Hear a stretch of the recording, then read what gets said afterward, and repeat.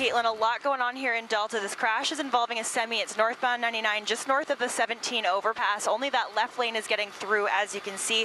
Fire crews are also on scene blocking the 17 exit lane, left lane. Actually, they've just taken off as we speak, so that left lane for the 17 has just reopened, and that's actually a great alternative for you. You can actually act like you are taking the 17 exit and then loop back onto the 99 to avoid this mess. Also to mention, you can see that stalled dump truck here southbound on the exit far right shoulder to the 17, and then further along here there has been a stalled bus this morning. So a lot going on.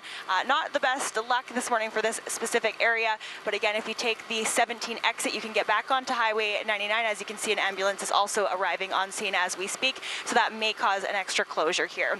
Sussex Insurance are your auto plan experts for insurance renewals, changes, or other ICBC transactions, all from home. Just visit sussexinsurance.com.